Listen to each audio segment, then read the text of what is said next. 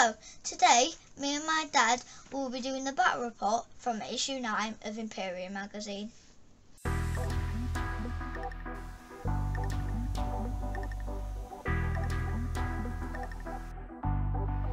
So, issue 9 battle report. Yeah, so we've got to play through this time, which is Duel in the Depths. Duel in the Depths. Yeah, so we've come to the crux. The Overlord has decided to try and win the battle once and for all, and he's facing off against the Primaris captain. Basically, this is the two big guys, the Primaris captain and the Necron Overlord, up against each other. Winner takes all. Obviously, it's quite an even match. Obviously, I would say the lieutenant's better than the what's his name? Royal Warden. Yeah, and then but the Overlord's better than the captain, so I would say I would go for Necrons. Yeah, well, the Royal Warden is good at shooting, which neither of the Primaris are, so he's giving a bit of a different dimension to the Necrons. So we've got a new rule for this time. So the new rule is that each weapon has a damage characteristic. The damage is the number of wounds that will be caused by the weapon if there's a successful hit. So, for instance, the Royal Warden's Relic Blaster causes D2, damage 2. That means that if it hits, it's causing 2 wounds on the model it hits. So, Necron turn 1. My plan is to move the Overlord into combat with the lieutenant, and then with the other Necron probably get some straight shots on the captain. Probably going to be out of range for charging this turn. Yeah, it was 6. It's 6. Yeah, but you can advance, so you can roll a dice to see how much extra far you can go. Advance. If I get 6, though, does that mean I'm in close combat? No, you can't do both. So you can just advance. So.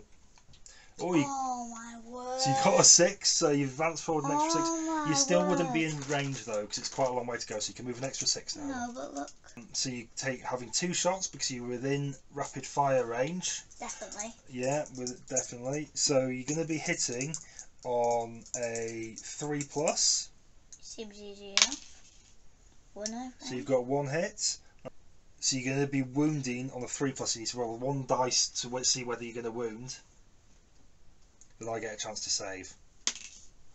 Oh, so that's wounded. So I get an invulnerable 4+ save, which I failed. So that's a wound on the captain. Oh no, tell a lie. It's got a damage of 2, so 2 wounds on the captain. So my turn. So I'm going to move. Space Marine. Turn 1. Yep, Space Marine, turn 1. Moving phase. Moving phase. So I'm going to move both the captain and the lieutenant into charging range of the... Are you sure? Are you really sure? Yeah, they're both going to charge in and try and kill him in one go. Because I charged, I get to attack first.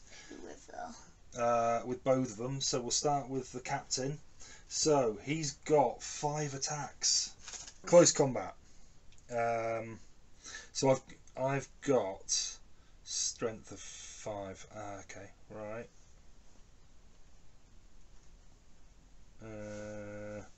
Give me a second.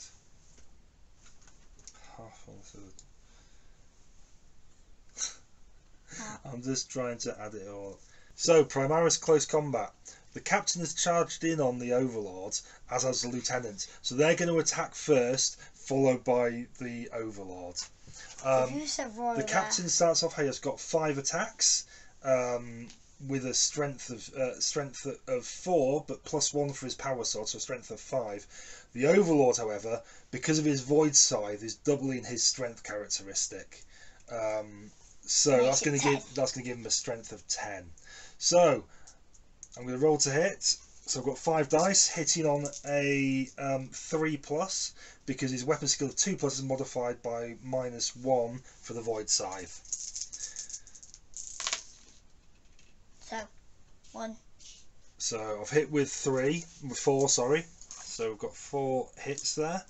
The power sword has got a strength which is half or less than the void scythe's in comparison, so that means I'm only going to be wounding on a 6+. Oh, So you're a bear. You've hit none. that's none. So I've done nothing there. You're a none now. So now the lieutenant's going to have a go. So I'm going to be hitting on a 3+. You're a none. I've hit all 4 of those. So again, he's going to be hitting on a 6+ because of the void size modification on the Overlord's strength. Let's make you a double none. Okay, What's one? You're not a double none. Okay, so that's 1. It's got an arm penetration of -3, so the Overlord is saving on a 3+, but that's going to be modified to a 6+. So you need to roll to save on that with a 6 or more. Hey! I think it might be that. So that's 2 wounds onto the Overlord. So now the Overlord gets to attack back. He's taken 2 wounds out against his 4 wounds in total, but he's now attacking. So he's going to be attacking with 4 attacks. So 2+ to hit.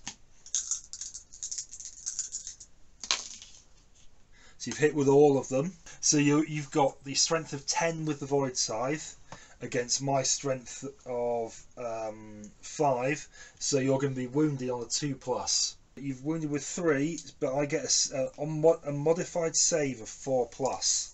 So I'm rolling to save my Primaris captain. I've saved 2 of them, but the Void Scythe is doing 3 damage, so that's me up to 5 damage. You've got 1 health.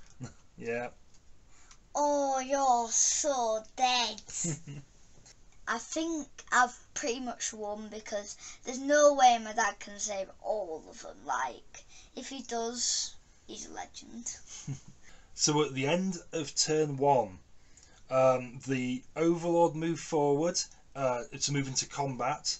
The Royal Warden fired off shots, taking 2 wounds off of the Primaris captain.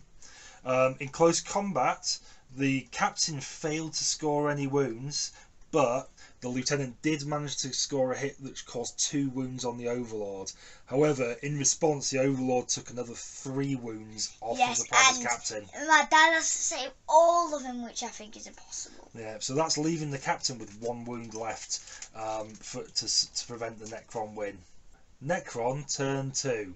You have a choice. You could withdraw from the combat if you wanted to. But then could I shoot?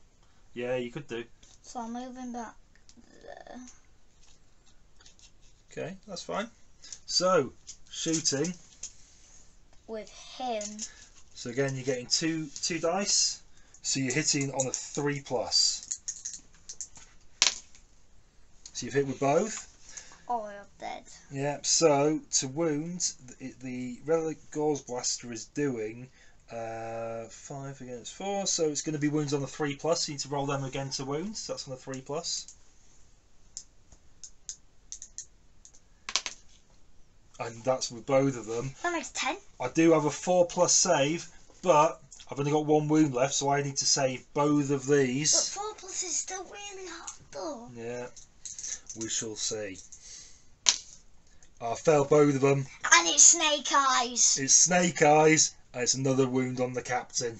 And that's the captain dead, and Matthew wins. I withdrew from combat with the Overlord so I could fire a load of shots at the captain, and which knocked him out. So you enjoyed that, Matthew? Yes. You won, didn't you?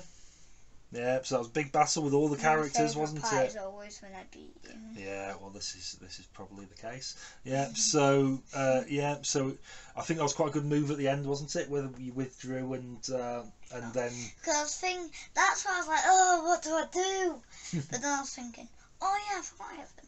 Yeah, so I literally forgot about him. So withdrawing from the combat allowed you to fire some shots at the captain, which killed him. Because I forgot he was there. Because I never used him really. Yeah, so very good.